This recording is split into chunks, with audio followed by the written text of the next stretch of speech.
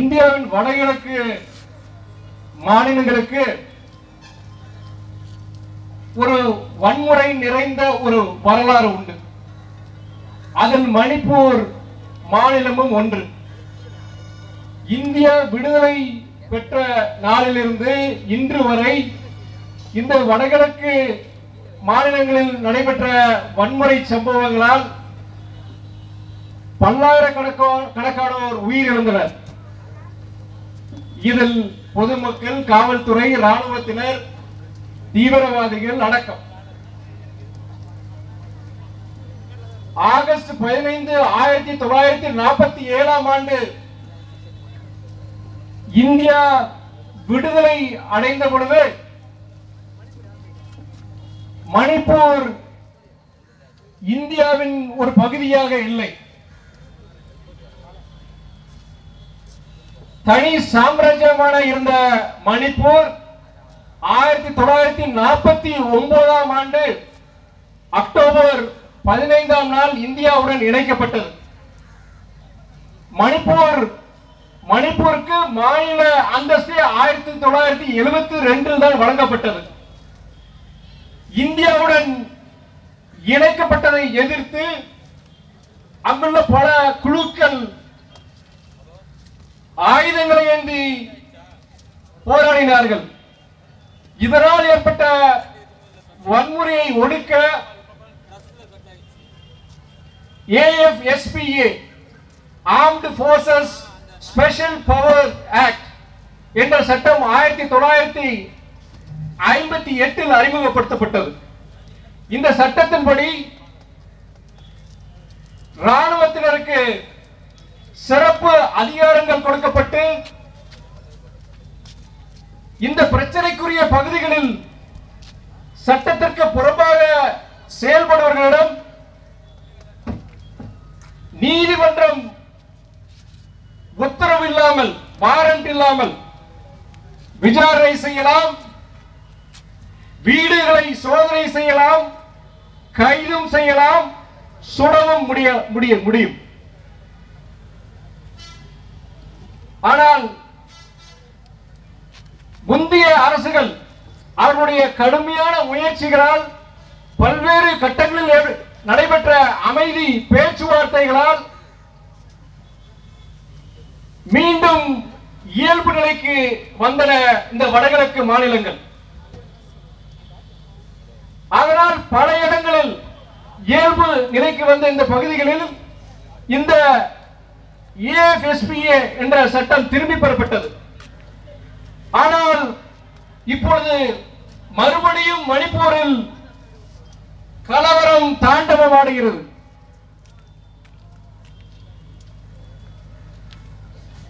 ஐம்பது ஆண்டுகளுக்கு மேலாக முந்தைய அரசுகளின் கடுமையான முயற்சிகளால் பல உயிர்களை காவு கொடுத்து பெறப்பட்ட அமைதியை குலைத்தது யார்? இந்த பிரச்சனைக்கு யார் காரணம் என்று நாம் விடை தேடும் பொழுது மணிப்பூர் மாநிலத்தில் பெரும்பான்மையாக வாழும் மெய்தி சமூகத்தினர் தங்களை பழங்குடி பட்டியலில் சேர்க்க வேண்டும், அதற்குரிய சலுகைகளை தங்களுக்கும் வழங்க வேண்டும் என்ற கோரிக்கையை பல ஆண்டுகளாக கோரி வருகின்றனர். பொருளாதாரத்திலும் சமூகத்திலும் முன்னேறிய இந்த மெய்தி சமூகத்தினருக்கு அப்படி பழங்குடி அந்தஸ்து வழங்கினால் ஏற்கனவே நலிவடைந்துள்ள பழங்குடியினரின் இடஒதுக்கீடு, அதில் பலன்கள் மற்றும் அவர்களுடைய பூர்வீக நிலங்கள் பறிபோகலாம் என்று மணிப்பூரில் ஏற்கனவே பழங்குடி அந்தஸ்து பெற்றுள்ள குக்கி மற்றும் நாகா சமூக மக்கள் கருதுவதால் அவர்கள் இதை கடுமையாக எதிர்க்கின்றார்கள். இதற்கிடையே மணிப்பூர் நீதிமன்றம் மெய்தி சமூக மக்களின் கோரிக்கையை ஒன்றிய மாநில அரசுகள் பரிசீலனை செய்ய வேண்டும் என்று உத்தரவிடுகிறது. இதனால் ஆங்காங்கே ஏற்பட்ட சிறு மோதல்கள் நாளடைவில் மணிப்பூர் மாநிலம் முழுவதுமாக பெரும் கலவரமாக உருமாறுகிறது. 120க்கும் மேற்பட்ட மக்கள் பலியாகியுள்ளனர். ஆயிரக்கணக்கானோர் படுகாயமடைந்துள்ளனர். பலாயிரக்கணக்கானோர் தங்களுடைய உடைமைகளை, வீடுகளை இழந்துள்ளனர்.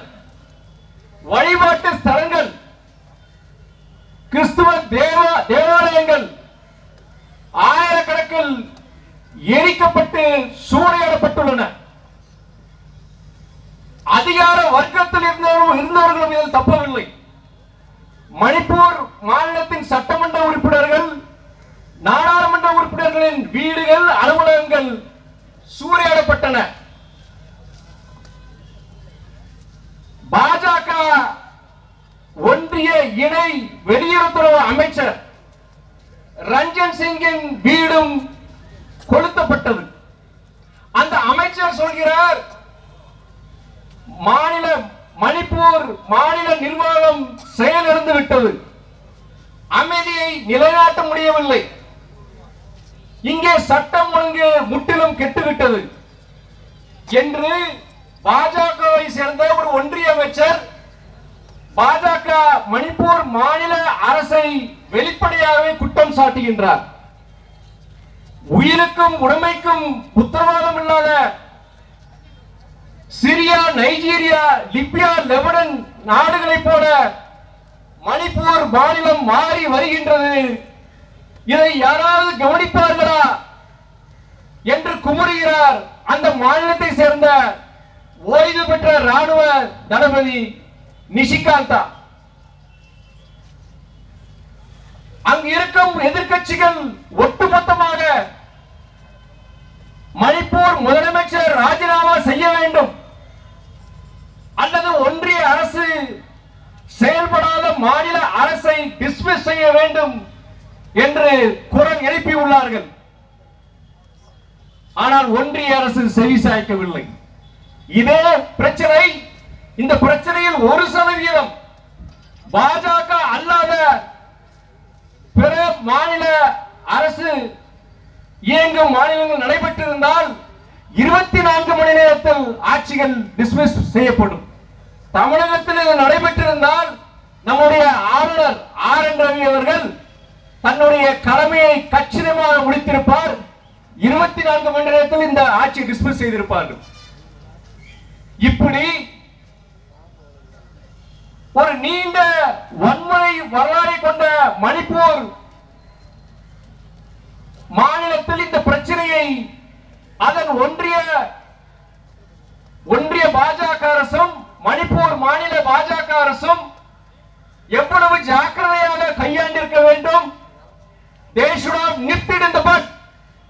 அதை முளையிலே கிள்ளி எரிந்திருக்க வேண்டும். அவ்வாறு அந்த மாநில அரசும் ஒன்றிய அரசும் செயல்படாததால் இன்று பிரச்சனை கட்டுக்கடங்காமல் போய்விட்டது. நமது பிரதமர் மோடி அவர்களும் நாட்டின் பாதுகாப்பை, உள்நாட்டு பாதுகாப்பை உறுதி செய்ய வேண்டிய உள்துறை அமைச்சர் அமித்ஷாவும் என்ன செய்து கொண்டிருந்தார்கள்? நாட்டை வளர்ச்சி பாதைக்கு இட்டு செல்கின்ற டபுள் இன்ஜின் சர்க்காரை நாங்கள் வழங்குவோம் என்று சொன்னார்கள். ஆனால் அவர்கள் கொடுத்ததோ 40% கமிஷன் சர்க்காரை.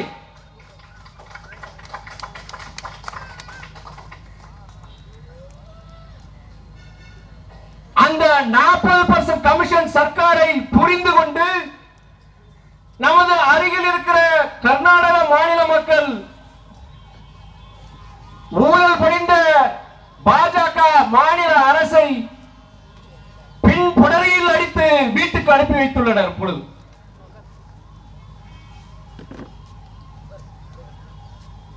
இந்த பிரச்சனை, மணிப்பூர் பிரச்சனை விஸ்வரூபம் எடுத்துக் கொண்டிருந்த பொழுது நமது பிரதமர் மோடி அவர்கள் இந்த 40% கமிஷன் சர்க்காரை காப்பாற்ற வேண்டும், மீண்டும் கர்நாடகா ஏற்ற வேண்டும் என்று மிகவும் போராடி படுதோல்வி அடைந்தார். தேர்தல் முடிந்தது. அதன் பின்பும் ஒரு வார்த்தை இந்த பிரச்சனையை பற்றி அவர் பேசவில்லை. அவருடைய வழக்கின்படி எப்பொழுதெல்லாம் பிரச்சனை வருகின்ற நாட்டில் வெளிநாட்டு சுற்றுப்பயணத்துக்கு சென்று விட்டார். 2 நாட்களுக்கு முன்பு அமெரிக்கா, நேற்று ஈஜிப்ட், இன்னைக்கு எங்கன்னு தெரியல. உள்துறை அமைச்சர் அமித்ஷாவோ இந்த பிரச்சனை வெடிச்சு கிட்டத்தட்ட 26 நாட்களுக்கு பிறகு மணிப்பூருக்கு செல்கிறார். இவர்களின் இலக்கு தான் என்ன? நாட்டு நலனா, நாட்டு மக்களின் நலனா? இல்லை. நாட்டு மக்களை இனம், ஜாதி, மத பேதங்களால் பிளவுபடுத்தி இவர்களுடைய வாக்கு வங்கியை உயர்த்தி ஆட்சியை பிடிக்க வேண்டும். அந்த ஆட்சியை பிடித்த பின்பு இவர்களுடைய மதவாத சித்தாந்தங்களை புதிய சட்டங்கள் மூலம் நாட்டு மக்களிடையே திணிக்க வேண்டும். இதுதான் அவர்களுடைய இலக்கு. புதிய சட்டங்கள் கொண்டு வருவதும் வரலாற்றை திருத்தி எழுதுவதும் இவர்களுக்கு வாடிக்கையாகிவிட்டது. வரலாறு சொல்லும் போது நான் ஒரு முக்கியமான ஒரு செய்தியை நான் பார்த்துக்கணும்னு நினைக்கிறேன். வரலாறுங்கிறது ரொம்ப முக்கியமான விஷயம். நம்ம எல்லாரும் அத வரலாறு படிக்கும் போது பெருமைப்படுற விஷயங்கள் நிறைய இருக்கு, சந்தோஷப்படுற விஷயங்கள் நிறைய இருக்கு, அதே நேரத்தில் துயரப்படுற விஷயங்கள் நிறைய இருக்கு. அதனால சொல்றேன், உலகத்தில் இருக்கிற ஒவ்வொரு மனிதனும் இந்த வரலாறு தெரிஞ்சிருக்கணும். பெரும்பாலும் நடைபெற்ற அந்த இனக்கலவரத்தால் 24,000க்கும் மேற்பட்ட ரோஹிங்கியா இஸ்லாமியர்கள் கொல்லப்பட்டனர். பல்லாயிரக்கணக்கான ரோஹிங்கியா இஸ்லாமியர்கள் இன்று உலகம் முழுவதும் பல நாடுகளில் அகதிகளாக வாழ்கின்றனர். இதை செய்தவர்கள் அந்த பெர்மாவில் உள்ள புத்த மத வெறியர்கள். இலங்கையில் நடைபெற்ற அந்த இனப்படுகொலையில் லட்சக்கணக்கான ஈழத் தமிழர்கள் கொல்லப்பட்டனர். இதை செய்தவர்கள் சிங்கள இனவாதிகள், அங்குள்ள புத்த மத வெறியர்கள். உலகிலே அதிக இனப்படுகொலை செய்தவன் ஜெர்மனியின் ஹிட்லர். 60 லட்சத்துக்கும் மேற்பட்ட யூதர்களை கொன்று குவித்தார். வரலாற்று பக்கங்களை நாம் திருப்பி பார்த்தால் இதுபோல இனத்தால், மதத்தால், ஜாதிய காழ்ப்புணர்ச்சிகளால் லட்சக்கணக்கான மக்கள் கொல்லப்பட்டுள்ளனர். இது போன்ற துயர சம்பவங்கள் நிகழ்காலத்தில் நடைபெறக்கூடாது, எதிர்காலத்தில் நடைபெறக்கூடாது.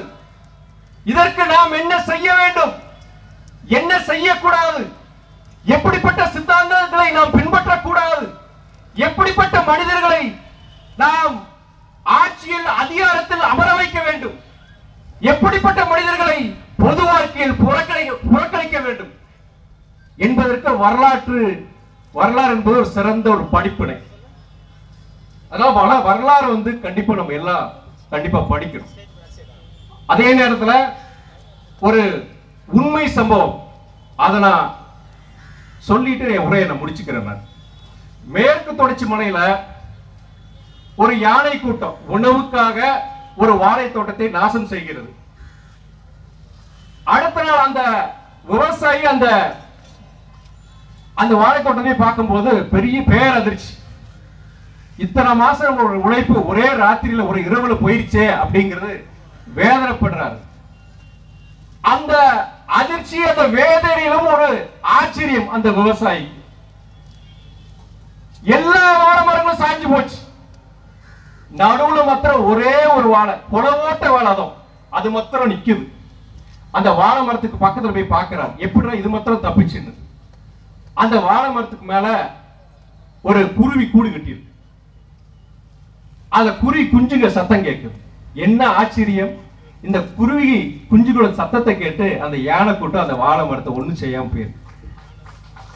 5 அறிவு படைத்த உலகுகளுக்கு இருக்கிற மனித இணையம் என்று 6 அறிவு படைத்த மனிதனுக்கு இல்லையே.